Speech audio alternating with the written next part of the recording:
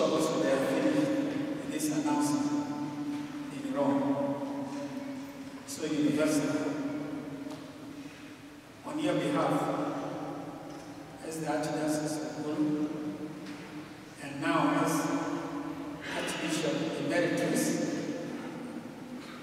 I congratulate the new Archbishop. This is the official church chair of the Bishop of the Archdiocese of Gulu. Interestingly, now, I should have been using it.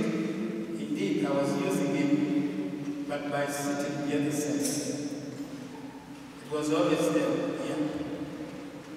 And also on this chair, the Pope, St. John Paul II said, when he came 1993, we used this chair, and today in front of you, I'm relinquishing it officially and assuming the position now of Archbishop Emeritus.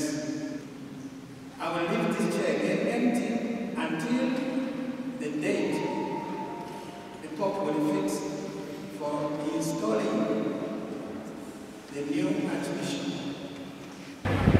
Right from the time he was made the Archbishop, we know very well the issues of, the Lord resistant army fighting so hard for peace to come, spending his time on the streets.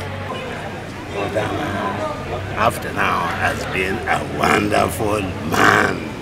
He's more of an Ashuri than me, who claims to be an Ashuri. He worked very hard to bring peace in the sub-region. And he has been really working so hard. Many of the people have been hearing what he has done, working on the peace in northern regions, trying to really create peace in the community. And even he has created peace within the denomination, the Catholic Church, the Protestants, and then the born again. We have one.